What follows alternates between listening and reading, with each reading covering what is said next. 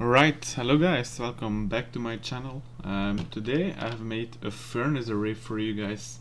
So how does this work? At the top you will put the stuff you want to smelt, in my case chicken.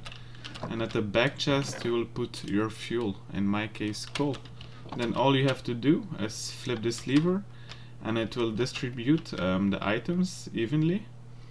And then once it gets melted it will travel through these hoppers into the chest at the end, and if you wait like this you will get all the stuff you wanted smelted. So these are the materials needed in order to build your furnace array. I have decided to make an 8 furnace array, but you can make this as big as you want. So you will need 8 furnaces, 32 hoppers, 6 chests, 18 powered rails, 4 regular rails, a redstone block, any type of building block, in my case it's quartz, 2 mine carts with a hopper in it, a lever and a sign. So let's get started. First you want to put down a double chest like this. This will be the chest where all your smelted items will come into. Then you want to add an 8 block hopper line to it. 1, 2, 3, 4, 5, 6, 7, 8. Like this. Make sure this is facing into the chest, and then you want to add a hopper facing into the other hopper. Voila, like so. Then you want to add your furnaces on top, right here.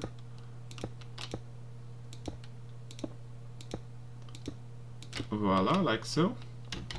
Then at the back of the furnaces you add a hopper. Make sure the hopper is facing into the furnace. So do this for all the row.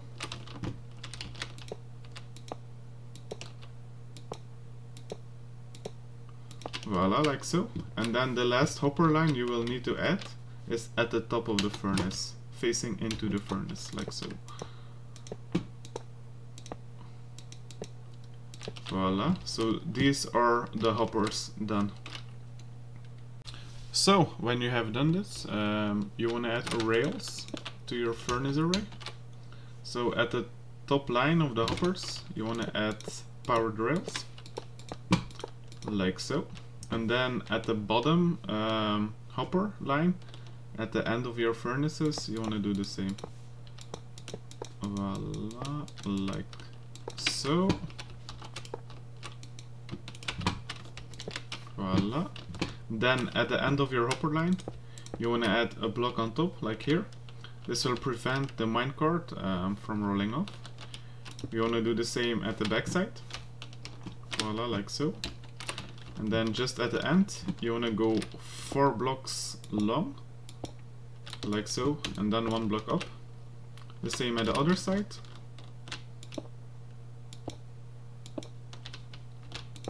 Voila, like so.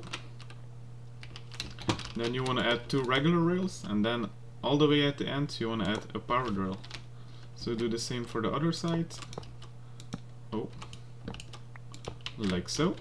Voila. Last thing you will need to do is add your chests. Voila. Make sure 1 piece of the chest is below the powered rail at the end here. Do this for the other side. Voila, like so.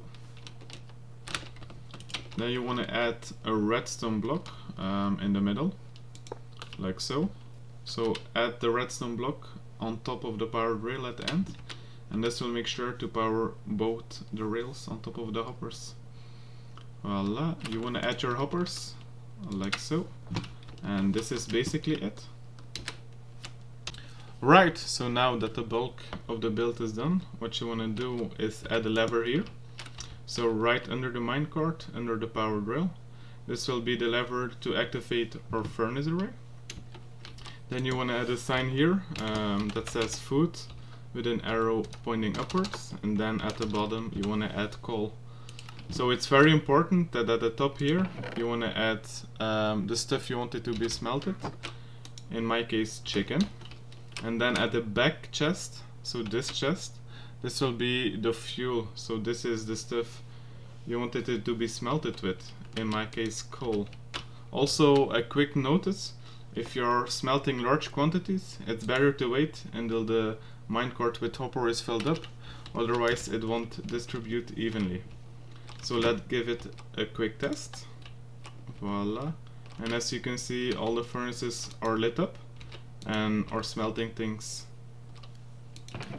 And then if you wait, you will see a cooked chicken. Voila. The minecart goes. Whee! Alright, this is the furnace array I made for you guys. I hope you guys liked it a lot. If you have any questions about this farm or any critique for me, you can leave it down in the comments below. If you want to support me, you can subscribe to my channel and you can like the video. Thank you so much for watching, I really do appreciate it a lot, and maybe till next time. Goodbye. The minecart will pick a villager up, and then you can do with him whatever you want.